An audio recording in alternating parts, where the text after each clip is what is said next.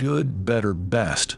Never let it rest until your good is better and your better is best. Ignorance of Scripture is ignorance of Christ. The face is the mirror of the mind, and eyes without speaking confess the secrets of the heart. A friend is long sought, hardly found, and with difficulty kept. Begin now what you will be hereafter. Love is not to be purchased, and affection has no price. Be peaceful, be courteous, obey the law, respect everyone. But if someone puts his hand on you, send him to the cemetery. The scars of others should teach us caution.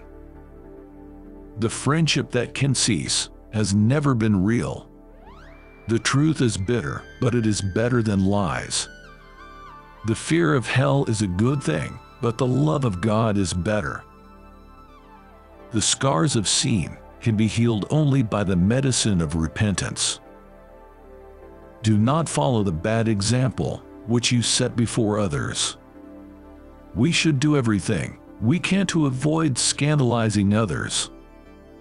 The Holy Scriptures are our letters from home. A false friend and a shadow attend only while the sun shines. Do not let your deeds belie your words, lest when you speak in church, someone may say to himself, "Why do you not practice what you preach?" The person who is truly humble and lowly doesn't care about insults, criticisms, or ridicule. He knows that he's serving God. Let your actions speak louder than your words. Life is short, and we should respect every moment of it. An apology is the superglue of life. It can repair just about anything. The best way to show our gratitude to God is to accept everything, even our problems, with joy.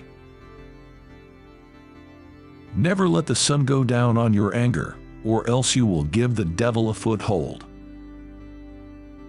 The world promises you comfort, but you were not made for comfort. You were made for greatness. We cannot build our lives on the opinions of others. We must be guided by our own inner voice.